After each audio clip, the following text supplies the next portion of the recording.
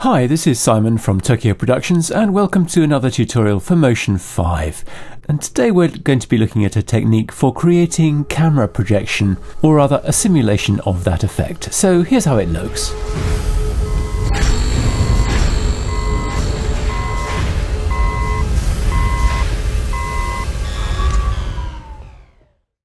Now, as I say, this is a cheat, but in actual fact it works extremely well, and I think you'll be quite pleased with the results. So let's have a look how it all works.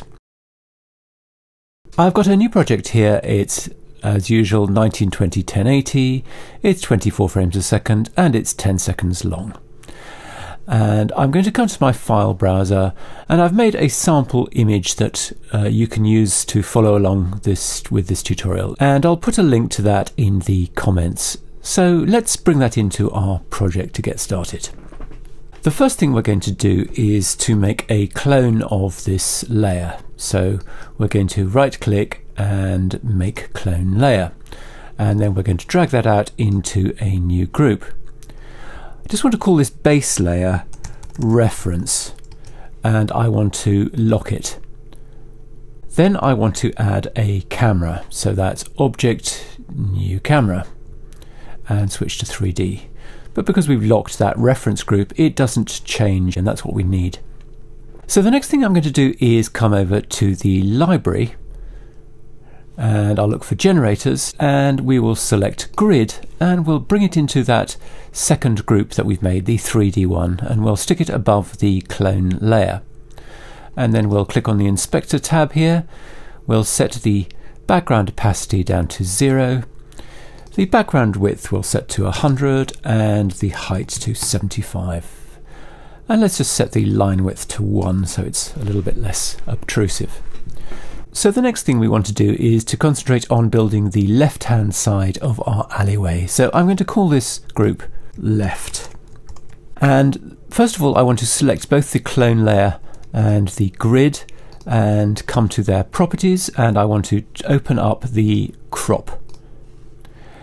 And what I want to do is I want to crop it so that we are only getting this wall up to the point at which it ends. So that's around about here. So I'm going to select the right hand crop and I'm going to drag it upwards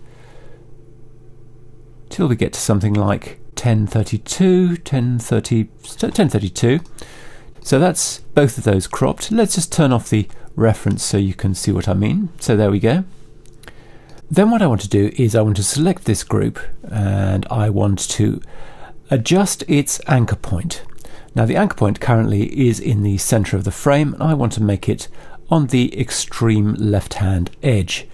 So don't forget my project is 1080, so what I'm going to do is move the anchor point to -960 on X, and then I also need to move the X position to -960.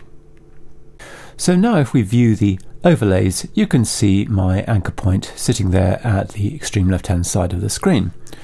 So what we're going to do now is to open the rotation for that group, and what we want to do is we want to angle it backwards. So that's an angle of 90 degrees on Y.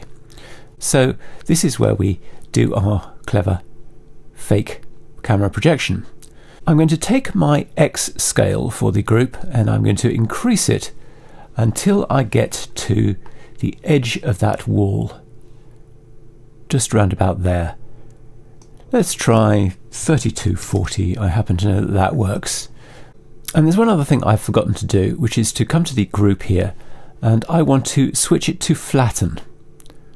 And I also want to come to the camera and adjust its far plane, because you see that despite the fact that we've extended that group all the way to the end, the camera is not seeing it that far back.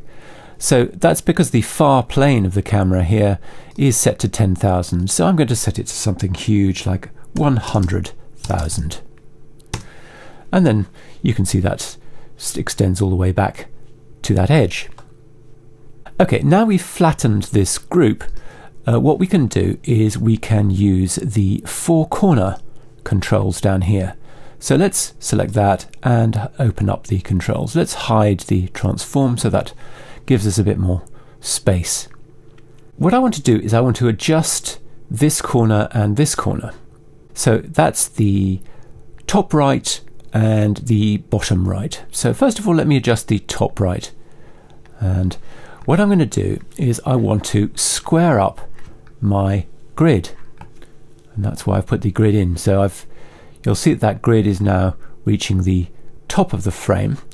And I'm going to do the opposite with the bottom right. So that's bring it down with a negative value. And as you see, as I scroll in that field there, we've now squared up our grid. We might need to just slightly adjust the top as well. It's not exactly critical, but the closer you can get it, the more it's going to match the reference. And now you can see the value of having that grid in there. If I turn the grid off, you can see that my new layer is exactly in line, almost exactly in line with the reference. And we've done that by lining up that grid to effectively cancel out the perspective. Because we've been doing it to the group that contains the left-hand wall and the grid, we've affected the wall as well. So now we've got that set up, we can create our right-hand wall. So let's duplicate this left-hand one by right-clicking duplicate, and let's call it right. And let's turn off the left-hand wall for the time being. So, okay, let's look at the properties for this group. Let's reset that four-corner transform for the time being. And let's open back up the transform here. We want to set the anchor point to the right-hand edge of the screen this time. So let's set an X position of 960, and we'll set the X anchor point to 960.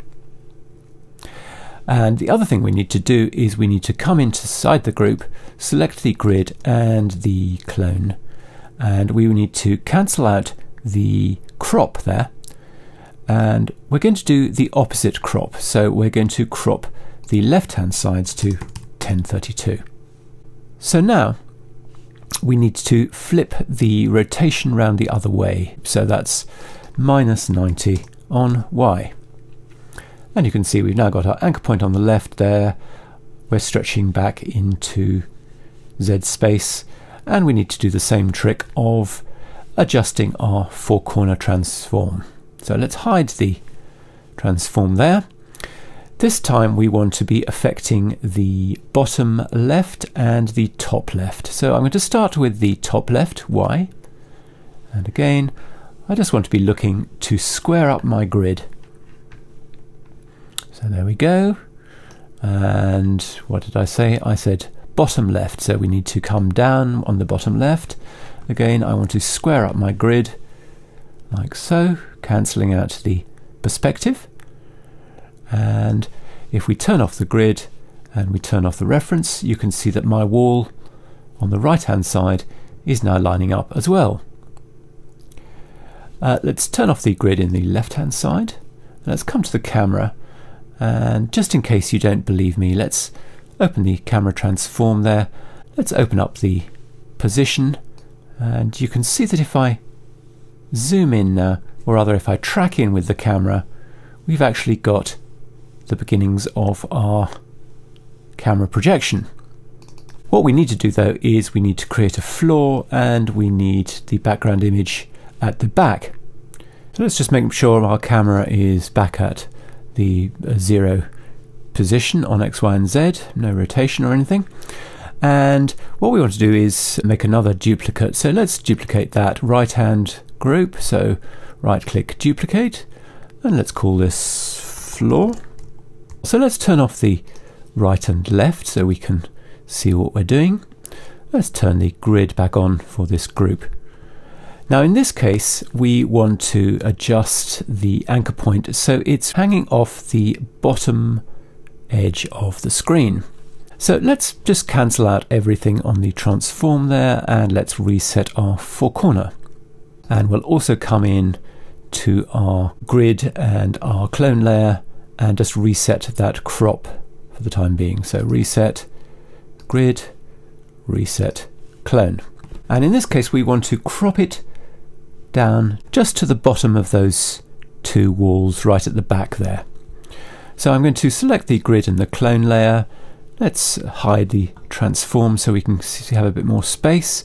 So we want to crop the top, so let's see how we're doing there. So let's come down there. I can zoom in a little bit just to check how we're doing. We can come down a little bit further, probably to around, say, 574. Zoom back out again. And then we want to set the anchor point for the group, which is up here in the middle, down to the bottom. So let's select the group. Let's open the transform back up again. I want to move it down to -540 on Y and set the Y anchor point to -540. You notice this is a two-step process, so you need to move the anchor point and move the position. You could do it manually, but then it's hard to get the exact numbers, so much better to type them in. Okay, so now what we want to do is we want to roll this backwards. So let's set a negative X rotation of -90. And then you've probably guessed that what we need to do is, again, to square up the grid. But first of all, let's turn back on our reference, and we want to scale it so it's reaching back to the bottom of that wall again. We want to scale it on Y in this instance, so stretch it out. I happen to know that the correct value here is 5655 on Y. And again, what we need to do, as I say, is to square out the grid. So let's hide the transform so we can get access to the four corner. Okay, we want to affect the top left and the top right. So let's start with the top left, and we need to move it this time on X rather than Y. So again, we're looking to square up the grid. So I'm dragging that value. It's quite a long way this time. And let's do the same thing with the top right on X. Move that across. So we're squaring up the grid. Something like that. So now if I turn off my grid, you'll see that my floor is lining up pretty well with the reference. And I can turn on my right hand and left hand walls, turn off the reference, and open up the camera transform, and you can see that floor is now working really nicely as well. And we can track up and down. You see, obviously, if we come outside the extents of our image, we're seeing some pretty odd stuff, but we needn't really worry about that. All you need to remember is to track the camera in sufficiently that you can start playing around and not run off the edges of your image. Okay, so let's reset the camera position by hitting the reset button here on its transform, and let's put in our background. And to do that, I'm going to take my original image in the reference group, right click, make clone, and I'm going to drag that out into a new group, and I'll call this group background. And I just want to move that down just above the reference group. So you can see that that's now sitting in the back there. But so we can get some really nice parallax, we want to move that a really long way back. So I'm going to select the group, and I'm going to come to the Z position, and I'm going to enter a value of -50,000 pixels. And you'll see it's now absolutely tiny, but we can fix that by increasing the scale. So I'm going to crank up the scale till we fill the screen again. Right, so that's pretty nice. Now if I move my camera, for example, left and right, you can see that I'm getting some really nice parallax with that distant background. Now let's add some lights. So I'm going to come to Object, New Light, and this for me is the fun part because it all suddenly starts to really make a lot of sense.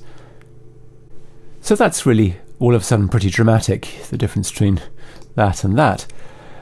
It's only lighting up the front part of our scene at the moment, but what we want to do is have a string of lights running back towards the back of the scene. So let's duplicate this light. So right click, duplicate, come to properties, and let's set this value to minus 5000. That's the Z value to move it back. You can see how nice this looks with these lights starting to illuminate further back into the scene, but leaving these areas of shadow between. So let's duplicate that light again. Right click, duplicate, and come to the properties, and again let's move it back by 5000 pixels, so that's minus 10,000 pixels. All looking very nice. Right click again, duplicate, properties, minus 15,000. And let's go again. Right click, duplicate, properties, minus 20,000. And I think we can probably do one more. Right click, duplicate, properties, minus 25,000. Let's duplicate this one more time, and this light is going to be the light for our extreme background layer. So right click, duplicate, properties, and this one we want to set to minus 48,000. And I want to set the Y position to 5,000. Let's come to the light controls, and I just want to reduce the fall off to 1%. And that's now giving me enough illumination to see our background, but it looks like late at night, evening, whatever we want to call it. Now the problem about this is that we've got some lights in this building here, this industrial tower. We want this layer to be affected by the light because it looks quite nice like when we do that, but we want those lights to be nice and bright. So there's a trick I want to show you about how we could composite that to make a better effect. So I'm going to come down to that background group, come to the clone layer inside it, right click, duplicate, and then I'm going to come to the library and I'm going to look for filters. I'll come to the color correction section and I'm going to grab threshold and add it to that second layer that I just created. If I come over to the inspector, properties, let's set its blend mode to add. And I know if I turn that on and off, you can see how that's adding illumination to those lights in the background there. What I might also do is open up the lighting tab here and turn off the shading, lighting shading off, and that's really punching them through. Let's come back to that filter and adjust it a bit. I'm going to set the light color here to be a sort of orangey, reddy orangey kind of thing. Don't worry about that cloud because I'm going to sort that out in just 1 second. So somewhere up there, nice and intense. And what we want to do is just crop off anything that's outside our tower. So I'm going to select the crop here, turn on the overlay, and I'm just going to crop it down so we don't see that. Just need the absolute minimum. We could crop in our sides, not really necessary. There we go. So turn off the overlays and you can see how that really kicks those lights through, makes a really nice result there. So that's quite a useful trick to know, using the threshold. Effectively, that creates a luma key, but it's quite a quick way of doing it, and we've been able to colorize it as well at the same time. Okay, so I'm jumping around a bit here, but let's now set up an animation for our camera. So let's select the camera. Let's come to the library, come to behaviors, basic motion, and let's add a throw to the camera. And we'll come to the inspector. Let's open up the throw velocity here, and I'd like to enter a Z value of minus 300, and a Y value of 50. So that's going to rise us up as we go back into the scene. So here we go, this is a preview. It's looking quite nice. Right, again, as I say, I'm skipping around all over the place. What I want to do is add a little bit of animation to one of these lights. So I'm going to select this third light up here, that one there, come to the light tab, select the intensity, click on this triangle at the right hand edge, add parameter behavior, randomize. what I want to do is set the amount to 50% and the apply mode to subtract. Let's increase the frequency to 20 and the noisiness to 0.75. And now if I play that, you can see that light is flickering, and that's quite an interesting effect. Just adds some more life to the scene. Okay, so another thing I'd like to do is have my lights kick on sequentially.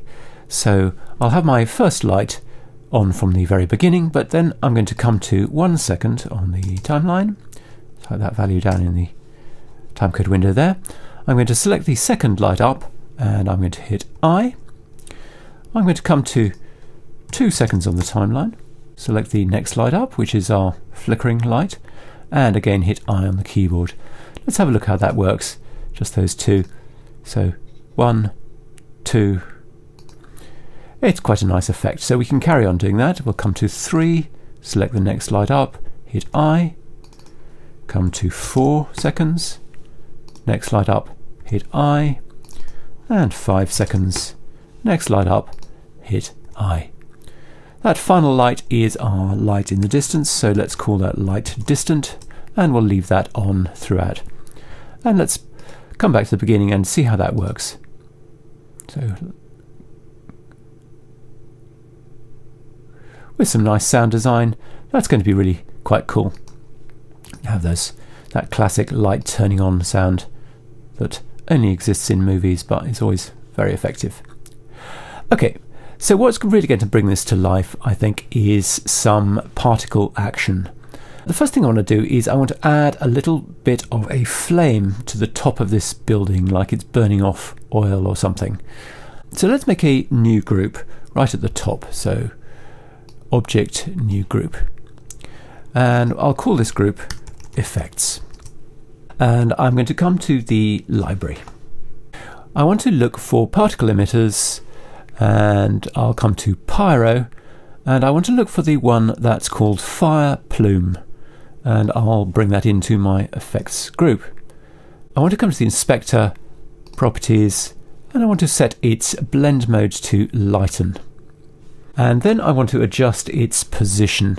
So minus 740, 7160 on Y, and minus 49,000 on Z.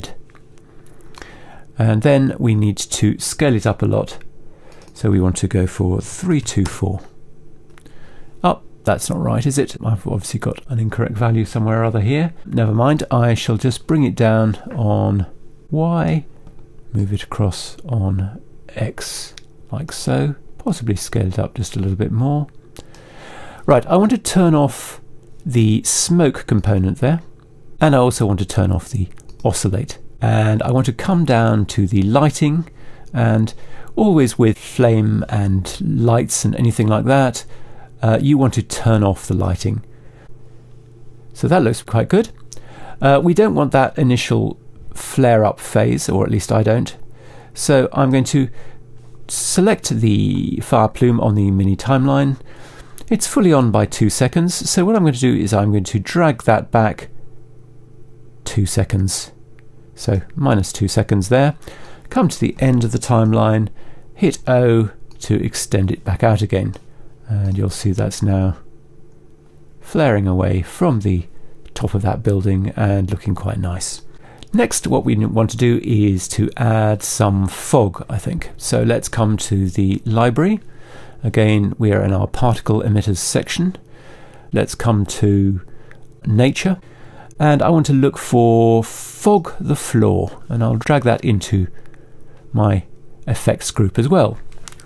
Let's come over to the inspector, properties, I need to select fog the floor. Let's just reset all of that so it's in the center. I just want to set the opacity down to 5%, so it's really quite subtle. And I want to set the Y position to minus 200. Let's now come to the emitter controls here. And at the moment it's a 2D effect, so I want to switch it to 3D. And I also want to come to the shape. Once I've selected 3D, gives me the option of selecting box, and that brings up a whole separate set of controls. Let's adjust the size by twirling open the size controls there.